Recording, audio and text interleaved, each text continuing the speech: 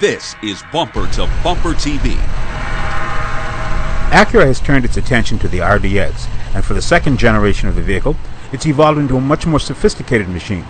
The change is evident on the exterior, which features a lower roof, wider stance, and more flowing lines front to rear. This is an improvement over the somewhat stark lines in the previous model, and in fashion it's reminiscent of what the Chrysler Pacifica might have been.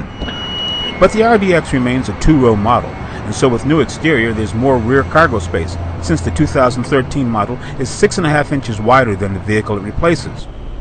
The interior doesn't stray too far from the Acura template for layout.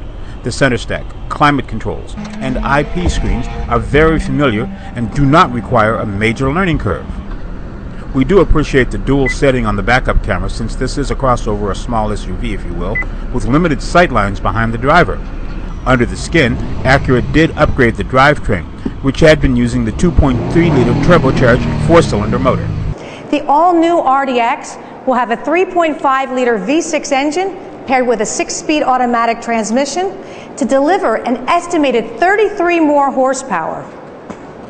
Yet, we also expect RDX to offer the best fuel economy of any conventional compact luxury SUV. Officially, the power plant is the familiar 3.5-liter V6 used in other Honda Acura vehicles. It's rated at 273 horsepower and 251 foot-pounds of torque and has a ULEV 2 rating. After a week of handling the steep grades of East Tennessee mountains, an all-wheel drive transmission delivered 28 miles to the gallon.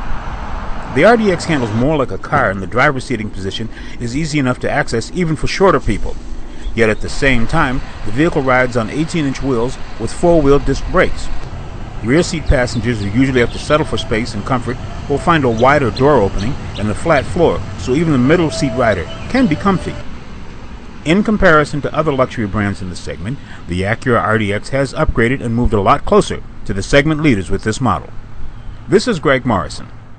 We want to know what you think, so email us. The address is bumpertobumpertv@cs.com.